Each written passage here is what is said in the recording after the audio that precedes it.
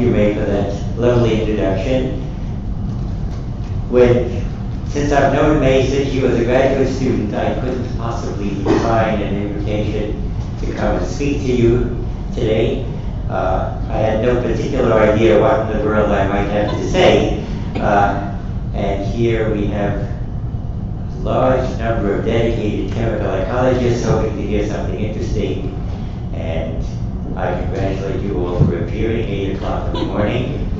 Congratulate myself for being awake 8 o'clock in the morning.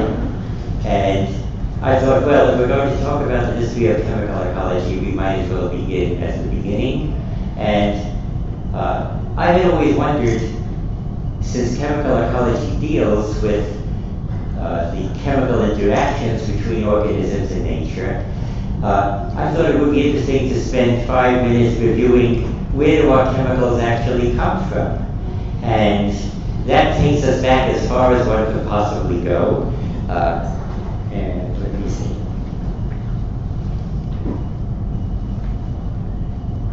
It does not respond. It does respond. So, as far as our own group goes, we have a relatively short history. We're going to celebrate mainly the contributions of John Simeoni and Bill Silverstein in founding our Journal of Chemical Ecology and the Society of Chemical Ecology itself, which are 40 and 30 years ago. But going back to where our chemicals come from, the history of that is really rather interesting, and I'm sure many of you are familiar with it. But it's worth reviewing. This gentleman, who looks a little bit to me like Groucho Marx, I can hardly believe that he really looked like that. But Alexander Friedman, not a terribly well-known guy, was in fact the first person to realize that our universe is expanding. And he published that in 1922. A person who followed up on that and is extremely important in the history of science is Georges Lemaitre. And Georges Lemaitre had the idea that if our universe is expanding, then if one thinks in the other direction and thinks backwards, it must have been much smaller at one time. And it occurred to him that there must have been a time when the universe was essentially a point from which everything came. Lemaitre was a very interesting guy. He was a priest his whole life. He was at one stage president of the Papal Academy. He was an advisor to the Pope. But he also had a PhD in astronomy from MIT. And extrapolating backwards, he is the person who introduced the idea of the Big Bang as the start of everything we have. In fact, he derived that from writings of Einstein. Einstein himself was not at first convinced that this was a proper interpretation of how the world works. But in fact, Edwin Hubble, whose name you do all know in this context, was able to extrapolate from the fact that faraway things have their spectra shifted to longer wavelengths, and he interpreted that as a sort of Doppler effect, meaning they're running away from us. And so it was Edwin Hubble who gets most of the credit. The problem of Georges Lemaitre was that he published in the Bulletin of the Brussels Scientific Society, and the Brussels Scientific Society Bulletin was not widely read. So although he published that idea, it was not really appreciated until Hubble did his spectroscopic studies and did the important work that we know about. Well, okay, so where do our chemicals come from?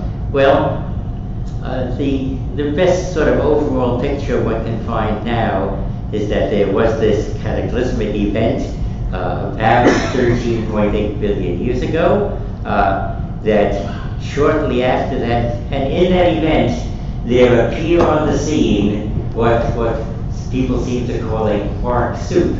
And the quark soup is a plasma that's at trillions of degrees, trillions of Kelvin, and consists mainly of quarks. And a microsecond after this initial event, the quarks begin to come together, and 3 of them can make a proton, 3 of them can make a neutron. So in 1 microsecond age of the universe, we have our protons and neutrons. And in 100 seconds, some of those come together, and we actually have deuterium and helium and some actual elements. Now, interestingly, that's about as far as chemical synthesis goes for a while. And essentially, after 100 seconds, we have a universe that consists of about 75% protons, and the rest neutrons, and they're so hot and so energetic that they don't get themselves together. It takes about 100 seconds that the world has cooled off a bit. They finally make helium and deuterium and tiny amounts of lithium, and then the universe just sits around for a very, very long time. And I think after maybe after a few minutes, these nuclei, which are so hot that the electrons can't stick on them, the electrons essentially are boiled off. We have a sea of atomic nuclei for the first couple of elements. Those seas persist for a long time and finally begin to congeal into stars at 100 million years. At 500 million years we have galaxies, and at 4 billion years stars are still forming, and the universe is still essentially nothing but hydrogen and helium. So no chemicals to signal with, no chemicals to build organisms with. It's a very dull world. Well, it turns out that the stars that have formed, these initial stars, are enormous things. They're about 100 times the size of our sun. They don't have very long lives, and inside them, they are furnaces where heavier elements begin to be made. And in fact, the elements up to iron. My pointer doesn't point.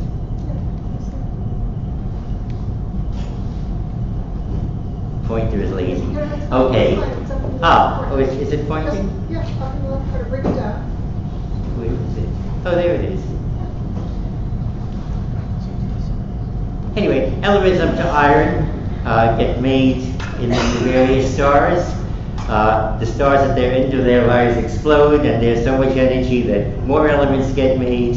The astronomers treat the periodic table from which we get all our chemistry in a very interesting way. They talk about hydrogen, helium, and everything else on the periodic table is called a metal. So,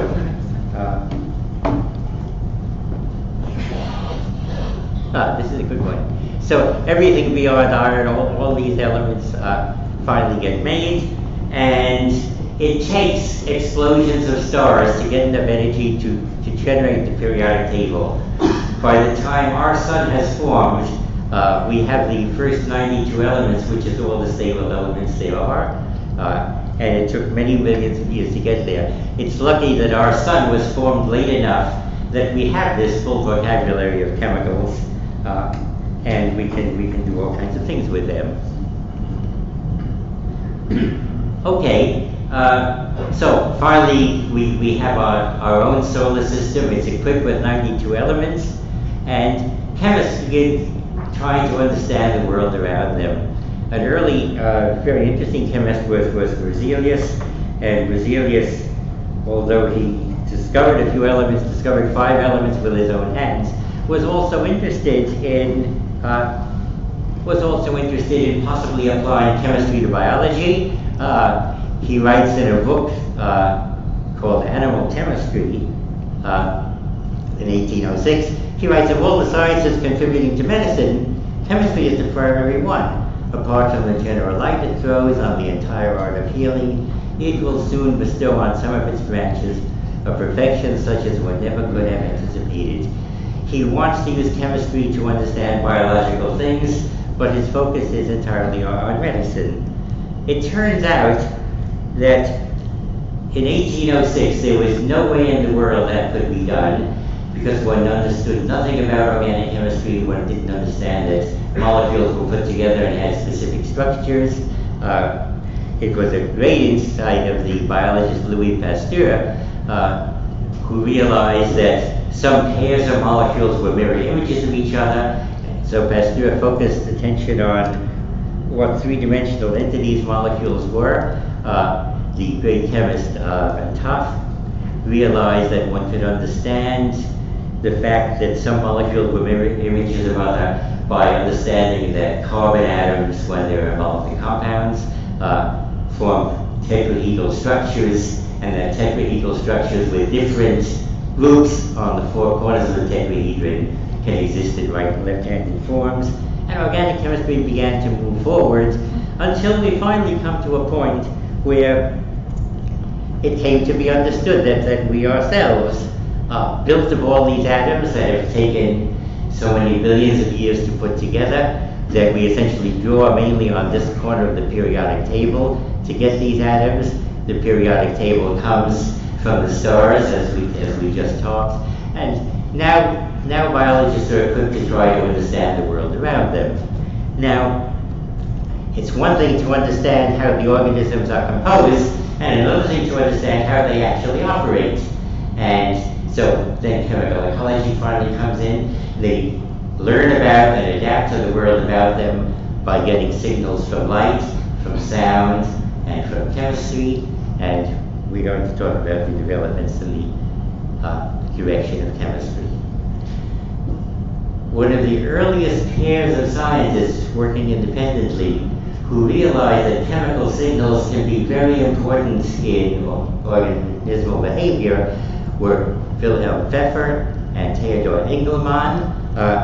Engelmann, back in the 1880s, was a good friend of Johannes Brahms.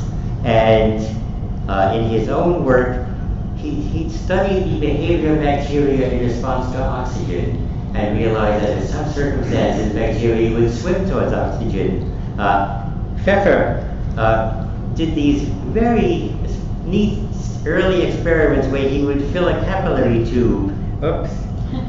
He would fill a capillary tube with possible attractants for bacteria or possible repellents, and found that if you put carbohydrates, if you put sugars in the tube, that you could attract the bacteria to the mouth of the tube. They would actually swim into it.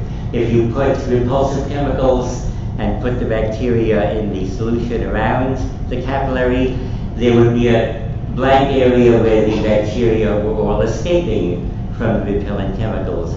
And in fact, this very early work opened up the field of studying bacterial behavior based on chemical responses.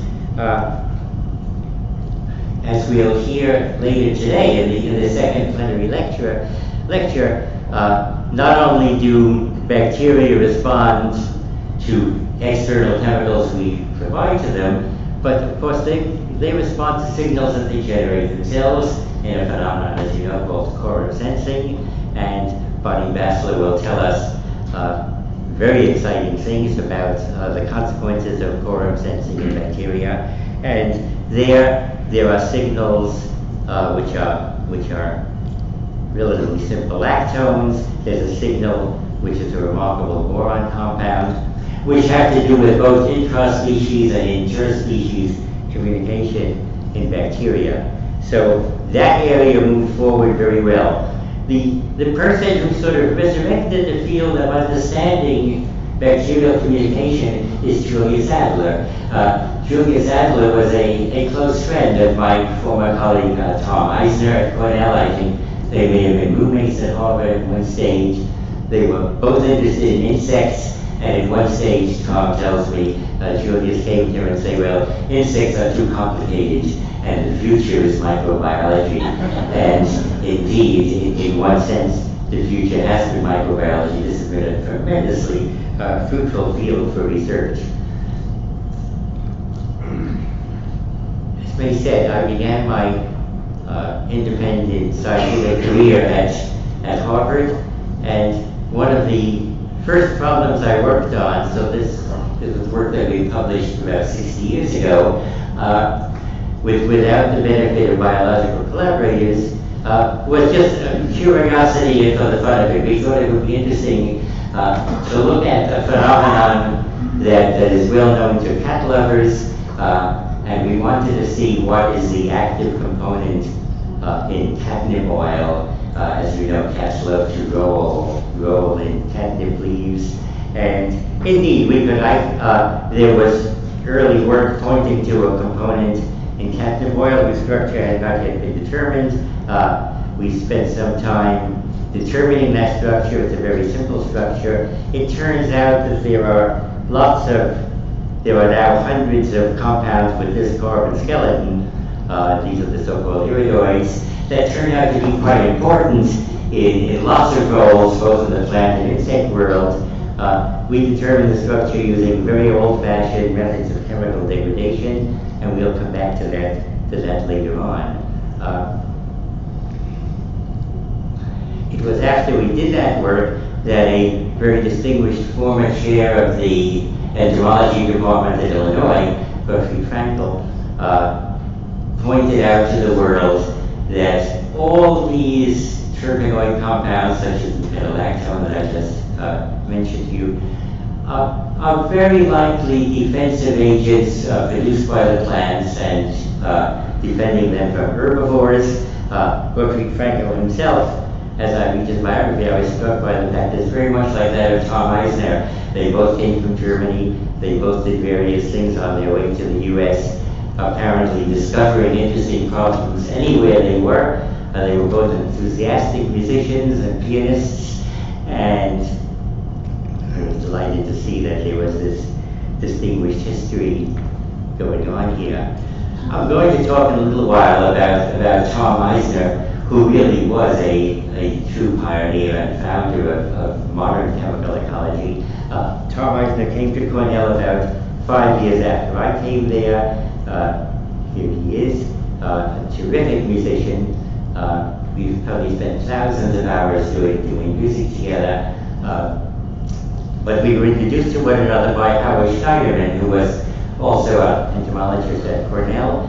And Schneiderman realized that Tom had all kinds of interesting problems in mind that required some chemical study, and he thought we could work on them together. I'll come to that. So Tom and I are one Tom and Jerry, he's another Tom and Jerry, and interestingly enough, here's Tom showing me snails and butterflies and beetles, and when I would typically meet Tom and we'd have lunch together in the faculty club, he would tell me a half dozen different stories about the lives of insects, some of which would involve chemistry, and I would be slowly drawn into these wonderful, exciting stories, and I would be drawn into studying the chemistry of them. It was just about the time that we were getting started on our collaboration that really chemical ecology studies of insects took off, and this German cartoon says, "Dams, Sie sprechen Französisch," two naturalists discovering that insects are talking to each other, but of course they're not talking French, they're talking chemistry. And the person who really put that on firm ground was Adolf Butenandt, shown here in his old age. And in a way, the work of Butenandt, which is often spoken of as the start of an era, in another sense is the absolute end of an era. And in the following sense, that, well, Butenandt, one of his prime reasons for his success is he chose an insect that would be available in immense quantities, of realizing that signal compounds that he was trying to go after were probably produced in very small amounts. So he chose a silkworm moth because that's grown on mulberry leaves in enormous amounts. In typical experiments, Butenandt would use 500,000 virgin females to search for the sex attractant produced by these virgin females. It is emanating from this gland at the tip of the female abdomen. And interestingly, the reason this is the end of an era is Butenandt, after a 20-year effort, was able to show that this very simple structure was the attractant that the female silkworm moth produced. Now, the reason it's the end of an era is that this was determined entirely by classical chemical means. He discovered where the double bond was by actually a potassium permanganate oxidation, and he could get butyric acid on this 4-carbon piece. So he would do chemical reactions to prove structures, and that was how structures used to be determined up till about this time, or a little short of that time. Now, although this was an important piece of work in the sense that it attributed insect behavior to specific chemical compounds, for organic chemists, this is a hard structure to get excited about. It's just too simple, 16 carbons in a straight line. And so I think the impact of this on the chemical world was absolutely minimal. So although I'm going to be talking about sort of very vaguely high points in the history of chemical ecology, it's from a chemist's point of view. And I'm not going to talk about the great advances due to genomics or proteomics or those things. I'm going to talk about chemists. I think chemists hardly noticed that this work went on at all. On the other hand, there were beginning to be researchers, and now we're up to about the 1970s, where chemists got intrigued. And it's interesting that what chemists are intrigued by are complex structures, or things that would be hard to make, or things that don't occur commonly. And so there's an absolutely wonderful piece of work by Henry Rappaport and Leonard Mackless. And in looking into, reminding myself of the history of this, I discovered that Leonard Mackless was, in fact, an instructor in botany at the University of Illinois before he went to Berkeley. And Mackless, whose background was entirely in biology, was studying signaling in a water mold, Allomyces.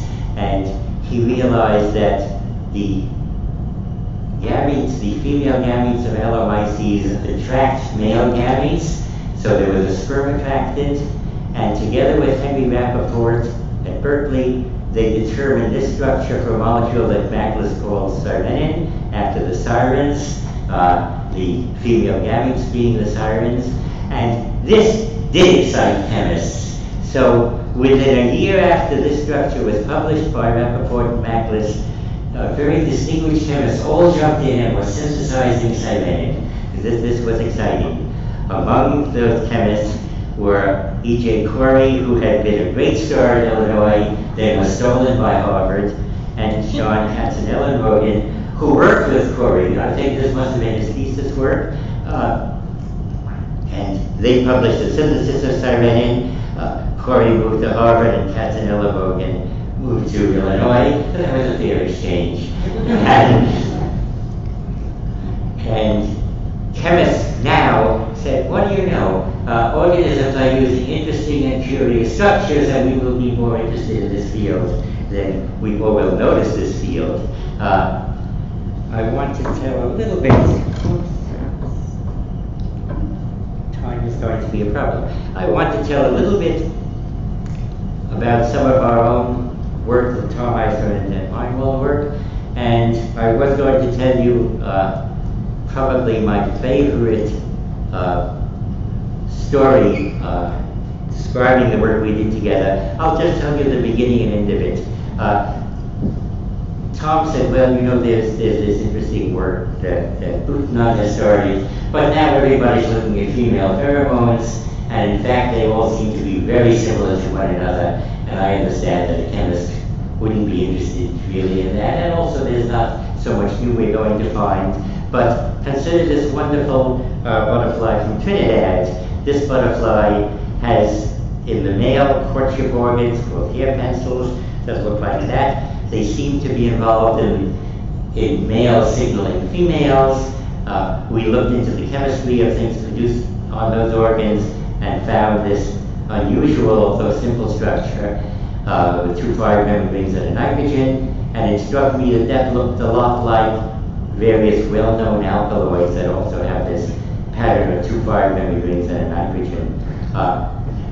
We studied the behavior of a more easily accessible butterfly, the Florida queen butterfly, which also involved hair pencil signaling, and found in the Florida queen the very same unusual structure. And when we tried to do bioassays about this structure, we discovered that homegrown male butterflies failed to produce this compound and also were unsuccessful in courting females. If we supplied the males with this compound that we synthesized, they were then successful in their courtship of females. We wondered very much where this came from because it doesn't look like an animal metabolite unless it came from a plant source.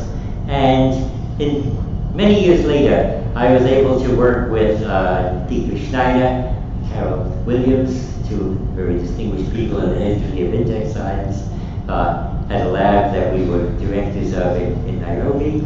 And we studied the African monarch butterfly, which is terrifically attracted to certain heliotropium species. And it's only males.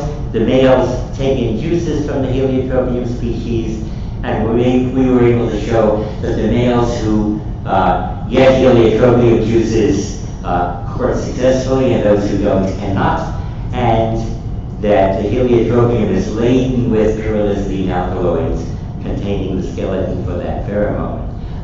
Tom thought we would learn more about this by studying an insect that lived on a plant producing pyrrolizidine alkaloids. We've then studied Udathysa ornatrix, who lives on Crotalaria seeds if he can. The moth is protected from enemies because it sequesters the alkaloid. We found that the eggs are also protected from enemies, and that if you analyze the eggs, you find that the mother has put alkaloid into the eggs. Although we thought that was a new finding, here again is a little German cartoon showing that other animals also can put imbibed chemicals into their eggs. In this case, it's the chicken who makes Easter eggs for the Swiss candies by drinking alcohol, putting the alcohol into the egg. And so the idea of imbuing eggs with protective chemicals was not invented by us, but maybe by this cartoonist. Well, it turns out if a moth can protect herself and protect her eggs by incorporating alkaloid that you get from plants into them, what about moths who don't happen, what about females who don't happen to have any alkaloid content? Maybe because they couldn't find Crotalaria seeds. Well, it turns out if she mates with the appropriate male, that she can make up for that deficiency, and we show that males actually transfer protective alkaloid to females in proportion to how much alkaloid the male himself has. Males who are very well protected give a very large nuptial gift to the female, and males who do not have much alkaloid don't do well in protecting their offspring. And so an unprotected female would do very well to be able to place her courting male on this chart. It turns out that females can acquire alkaloid from males that they mate with, because the male puts the alkaloid in the spermatophore and gives it to her with the sperm. A female who's promiscuous and mates with many males can get alkaloid from each of them. And we did label 3 different males in this case with 3 different alkaloids, let them mate, and then analyze single eggs, and we could show that what the female does is she sequesters the alkaloid from all 3 potential fathers and puts all of the different defensive chemicals she can get into her egg. It also turns out that she protects herself from spiders and whatnot by having chosen the right mate. So how does she know who the right mate is? These moths have, again, signaling organs, chorivida, and in this case the moth uses a slightly different pyrrolizidine as his signal compound, and here's the monocrotaline from which he gets it because he grew up on poisonous plants containing this. Now, you could view this as a very clever signaling system, or an interesting way of thinking about this, and I think a way that's worthwhile, is to say, if you're eating food that contains toxic components, you've got to get rid of those components somehow, or you'll just be running over with plant toxins. And so one way to do that is to metabolize and excrete them. And so if you were building up this compound, there's a degradation product that you might safely eliminate, and it happens to have become a signal. And one could imagine then that really some signaling systems might just result as a sort of byproduct, an incidental result of living your own life. You're living on a poisonous plant, you're protecting yourself, you're excreting a metabolite, and then once it's out, then fellow species members or anybody else can detect this signal and perhaps draw consequences from it. If you're a conspecific female, you could guess that if the male is secreting this, he had alkaloid to give you as a nuptial gift. That then views pheromone biosynthesis, at least in some cases, as a sort of incidental result of living one's own life and throwing away waste products. There's a very interesting related Supreme Court case where police were analyzing the garbage of presumed drug dealers and finding remnants of the drugs in the garbage. The drug people tried to defend themselves, saying police had no right to live in our garbage, that's unfair. And Justice White, speaking for the majority, declared that people have no subjective expectation of privacy in their garbage. That if you put things out into the world, that anybody is allowed to look at them, police or anybody else. And so that's very interesting. So that means the moths are doing something perfectly legal. And in this view of signaling, then the moths are sort of being Sherlock Holmes. They're sniffing around, learning what they can from chemicals around them. And they may be pheromones, or they may be allomones, or they may be defensive compounds. They may be all sorts of things, and they're being exploited. One of the wonderful things about chemical ecology is it deals with such a hugely wide range of phenomena, and a piece of work that's really quite beautiful comes from the lab of Baldomero Oliveira, and I'm sure many of you know this. Cone snails. He began his work in the Philippines, where he came from. He wanted to study something that was readily available. Cone snails, which have been known for hundreds of years to be fearfully toxic, looked like a good thing for him to study while he was in the Philippines.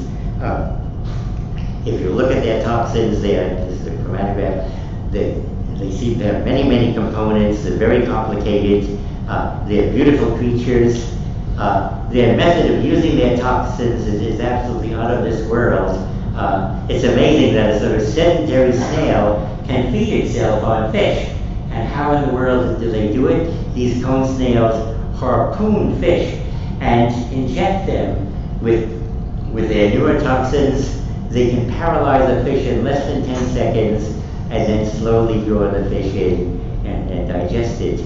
Now, as I said, these are very, very chemically challenging mixtures, and what the Oliveira group did is look at each of these chromatographic components, and what they found is that each had a very specific neurobiological activity affecting neuromuscular junctions or affecting different things about how the nerve works. And some of these compounds have now proven to be wonderful things for treatment of chronic pain or for other neurological diseases. It's been a very important area. The structures themselves are now a true challenge, but they're all various polypeptides tied up into specific conformations by sulfur-sulfur bonds. Very recently, so interesting things are still going on. There's an interesting paper just came out about a month or two ago in PNAS by Sugimoto and co-workers. He was studying communication between tomato plants.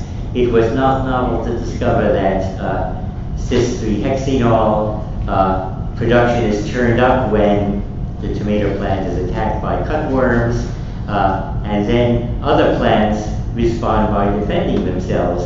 Interestingly, the main defensive compound that appears in the recipient plant is a glycoside of the 3-hexenol, and most interesting, You could say, well, they got the message and turned up production of this thing, but actually they used the very messenger substance itself to build the defensive compound, and that's known because Sugimoto deuterium labeled the hexenol from the signaling plant, and then he showed that the defensive compound in the recipient plant, this glycoside of the hexenol, in fact, was made from the deuterated hexenol it got as a message.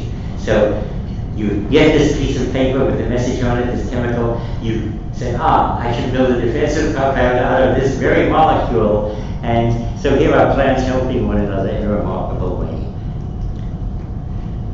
I want to end by saying something about money.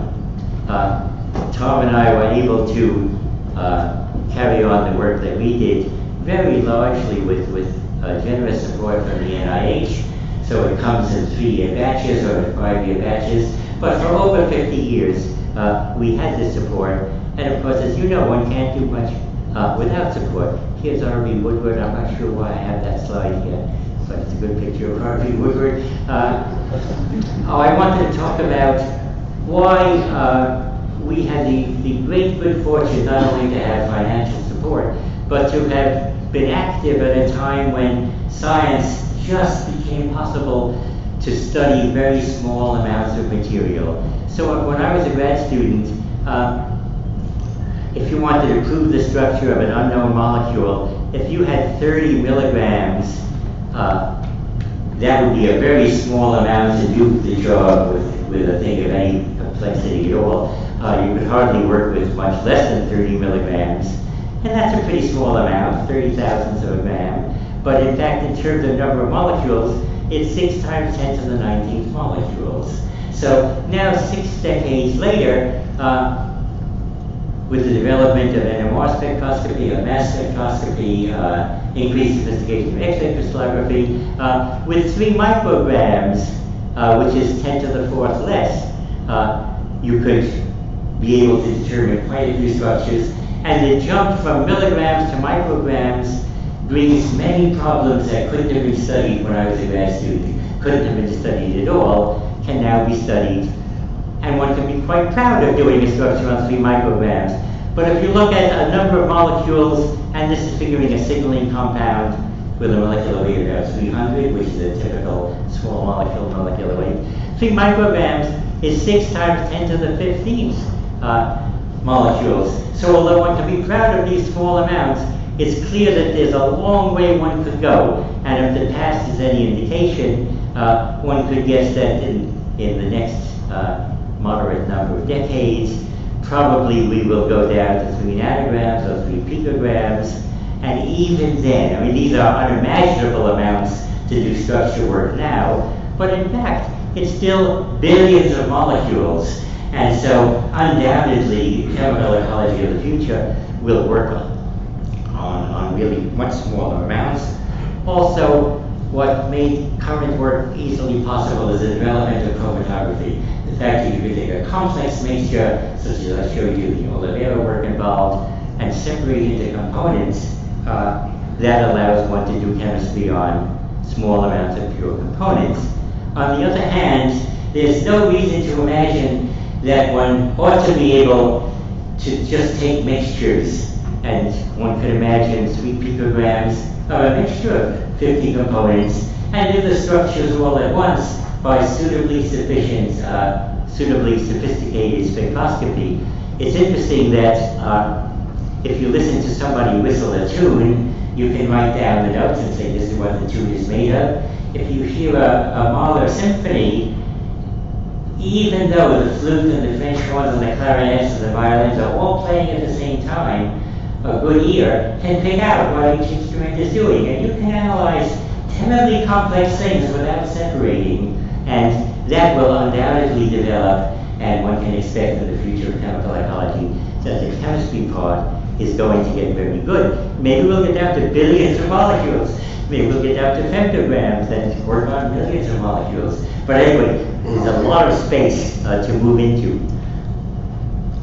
There are certain areas where chemical ecologists don't seem to have made as much contribution as one might hope for, and I would expect in the future, say, in connection with vector-transmitted diseases, there could be wonderful collaborative opportunities in working on diseases where clearly chemical communication is involved. Lyme disease, which is becoming a tremendous nuisance and a serious disease in this country, depends on ticks finding each other to live their lives and finding us to transmit a bacterial infectious agent. A terrible disease, river blindness, transmitted by black flies. It transmits nematodes. As a victim of this disease, these are the invading nematodes. Schistosomiasis, and this is not a vector, this is an alternative host where the big flatworms live. Schistosomiasis in some areas is a terribly important disease. It involves a stage in the life cycle of the parasite where it's got 4 hours to find a snail host. It's not going to do that in random. It's clear that they get signals from the snail. Again, the snail is secreting something inadvertently that the parasite can follow. A chemical ecologist can do a wonderful job entering into the right collaboration. Chagas disease also an important insect vector. That's the Lyme disease one, that's the Chagas disease one. This is really interesting picture. That's the nematode emerging from the antennae of the vector. There are wonderful opportunities here if people would continue to look for the right collaborators. Either the biologists look for chemists to help understand the life cycles of these creatures, or the other way around. It's interesting to see how chemical ecologists have been faring in the world. The society was founded in 1984 and had 575 members. And that number has gone up to almost 700, down to around 250. But in fact, it's basically stayed the same. In 2014, there are less of us than there were 30 years ago when the society was founded. In the words of William Finn and James Lapine, who wrote a wonderful musical called Falsettos, we are a teeny tiny band. We chemical ecologists.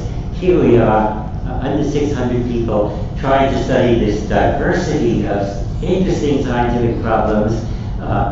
We haven't changed the number in 30 years significantly. The American Chemical Society, on the other hand, in '84 had 133,000 members and now has 161,000 members. You can see how few of these chemists consider themselves chemical ecologists.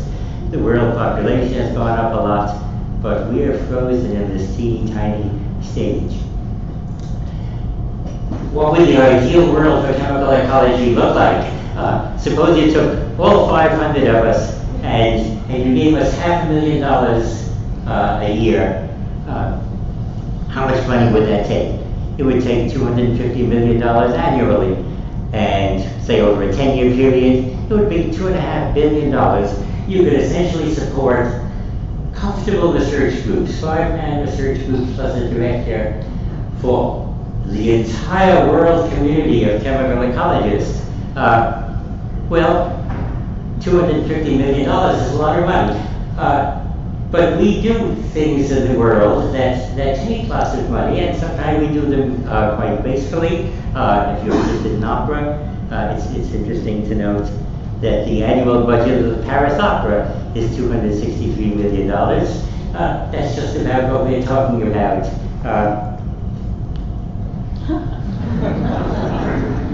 Where Brazil was preparing for the World Cup, it built a whole bunch of stadia. Here's one of them. I think this is the one in Rio. It cost over $300 million. So we spend money on opera, we spend money on sports, we spend money on military things. This is an American bomber in common use, or common production in our country. It's $2.4 billion. Submarines, we apparently buy by the package, and we've just committed ourselves to 10 Virginia-class submarines, for the glorious price of $17 billion. Not only us, India has just signed a contract for 126 fighter planes, $18 billion. So, human beings can undertake very expensive projects and carry them off. If you built one less B-2 bomber, that would be $2.4 thousand billion or $2.5 billion. For the price of one of these, you could support this entire subject worldwide for 10 years and imagine what we would learn about basic science, about our microbiome, about what bacteria are doing in the soil, about what these vector-borne diseases are doing, about all these wonderful things. And you might hardly miss one of these B2s. I wouldn't miss it. That's the future we could hope for, because we're not going to quite see that future. And it's not clear what we can do even to approach it.